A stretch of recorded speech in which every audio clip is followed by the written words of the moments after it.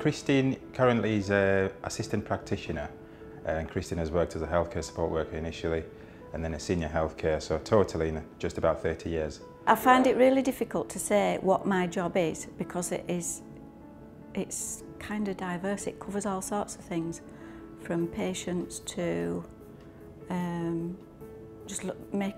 do all the ordering for the ward.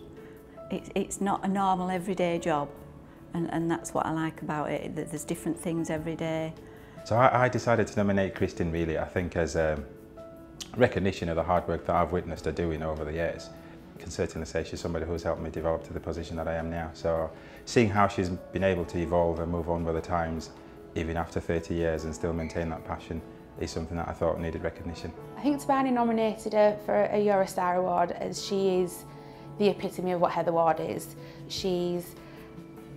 I can't really describe into words how amazing she is and how much of the ward that she runs literally everything for us. So one of the major roles that Christine plays amongst everything is her work with staff and staff development. A few years ago, one of our new Band 5s had sort of pointed out to Christine, just in conversation, that she felt like as somebody who hadn't trained in this trust, she wasn't fully aware of the systems and processes, and it had taken her longer than people maybe who would have had placements on the wards.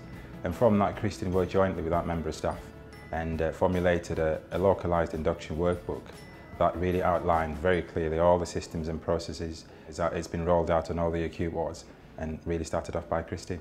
As I say, it's our passion. She's very dedicated to her role and dedicated to the team. You know, she really stands up for the team. I think Christine should win the award, as she's just amazing. Like, she really, I can't praise her enough of how amazing she actually is. Christine is fairly exemplary in how she goes about her work. And one thing that I'll make sure that I must mention, she's so dedicated to efficiency that for the last 10 years, she carries a can of DW40 in a bag.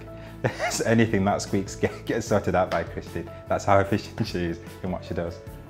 I think if I won, I would be, I don't know, I think I'd cry probably. It would mean a lot, because obviously after 30 years, you're kind of coming to the end of your working years. I don't know when I'm going to retire, but obviously it's going to be in the not too distant future. So it's kind of a nice way to go out.